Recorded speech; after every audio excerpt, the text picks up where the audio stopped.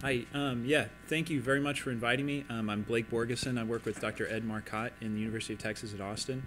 And rather than talk about software or processes, I'm going to just try to be informative about a new kind of data, a greater amount of data that we're trying to get at that we think is going to be really critical and helpful to being able to make these 3D models, both more visually realistic and mechanistically accurate. And that's mapping out protein complexes in animals. So this is another image from David Goodsell, and this is a beautiful picture of a human B cell that's producing and getting ready to secrete antibodies. And if you look at an image like this, you'll really find out that the interior of the cell is dominated with these protein complexes, these stable assemblies of several different proteins that come together to carry out some kind of biological function. So we've gotten very good at measuring a lot of specific entities in the cell, like genes, transcripts, proteins, metabolites.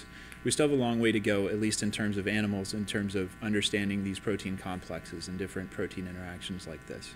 So in yeast especially, we've mapped out complexes quite well in recent years, and I'll talk about that. In humans, we think we have far less than half of these complexes that we actually know even what they are, what proteins they're made of. So how can we fix that? So how this is done currently, generally, is kind of mapping protein complexes one at a time. And this is a technique that's called APMS. Basically, you've got a protein of interest that I've labeled there with POI. You tag it so that you can pull it out of solution later. And then you overexpress that tagged protein in your biological sample. You hope that it forms the same complexes that the native protein does without the tag. And then you use an antibody to that tag and an affinity column to pull it out of solution. Run it through mass spec, and that tells you all the different proteins that are attached to your protein. So you can kind of one at a time, by doing these pretty intense experiments, find out these complexes. So if you do that to a lot of different proteins, you'll be able to map out the different complexes pretty well. And that's been done pretty well in yeast.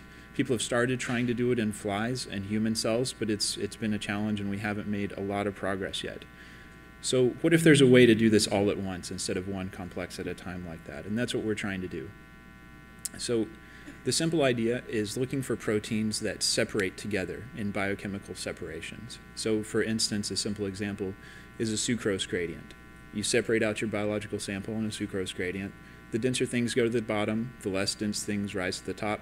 And if you have proteins that are found together more often than you'd expect, then they're more likely to be part of a complex.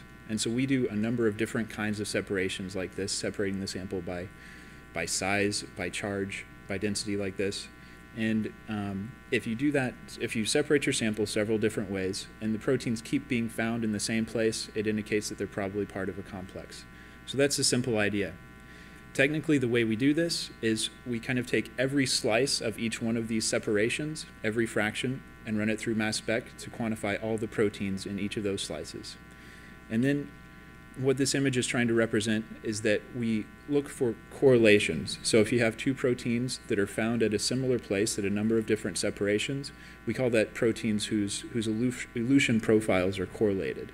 And so those correlated proteins are more likely to be in a complex. So that's the basic idea. To give you just a bit better understanding of how we go about this, yep, the image that you can see at the top left there, that's real data. So that's a real separation, and it's several hundred proteins. And I've kind of clustered them together after the fact based on real complexes. So the one that I've blown up there is a complex called the exocyst, and there are 8 proteins. And it's just to illustrate that the 8 proteins in this complex, we do this separation. We find them kind of all in the same spot in that separation. So so we take these big data sets, and again, we make these pairwise protein correlation scores. And we take those scores and we can use machine learning methods on them to identify interactions that we think are likely to be true, proteins that are likely to be in the same complex. And that makes this pairwise interaction map that you see over here on the bottom right. Then we can cluster those and kind of lift out the real complexes from this. And so that works, you can see it right here with the exocyst complex. One challenge with this approach is we're searching this whole space of all proteins interacting with all other possible proteins, and that space of true interactions is really sparse, so false positives is a really big problem when you're taking an approach like this.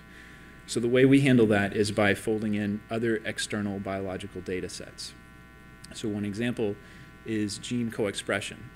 If two genes are expressed in pretty similar patterns across a lot of different conditions, then those proteins are more likely to be part of the same complex. So using that and using machine learning, we can get rid of the false positive problem pretty well, and this method ends up working quite well.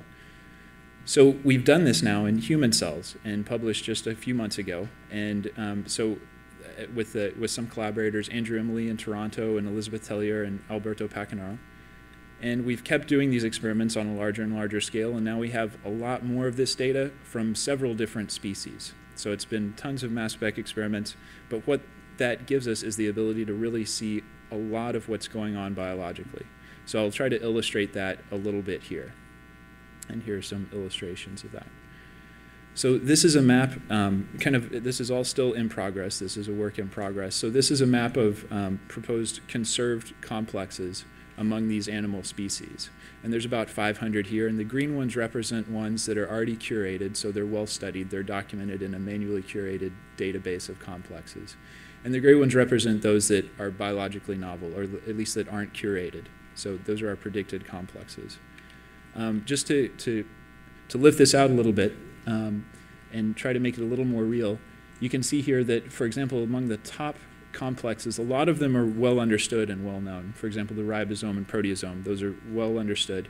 But if you move a lot farther down the map into these smaller complexes, a lot more often those are really poorly researched. There's nothing at all known about them in a lot of cases, but they still seem quite plausible. So it seems like there's a lot of useful biological novelty coming out of this, and we're really making a lot of headway in mapping out the complexes.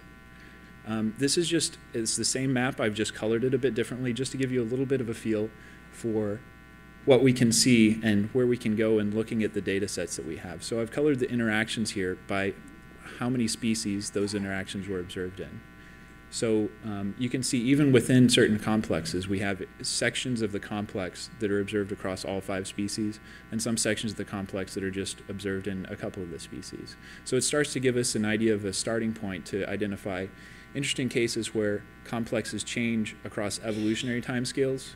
And we can use similar approaches like this and similar ways of analyzing our data to look at changes in complexes even among different conditions and different tissues. One more picture here. This is another way of slicing the data that we have, so we can integrate data from all of these species and this external biological data we have. And instead of combining it together, we can make species-specific maps as well. And so that's another direction we're going here, and I just wanted to give you a flavor for that. It's still in progress, but it's moving along quite well. So we think that'll be really helpful for modeling species-specific networks and understanding the biology of the different species as well.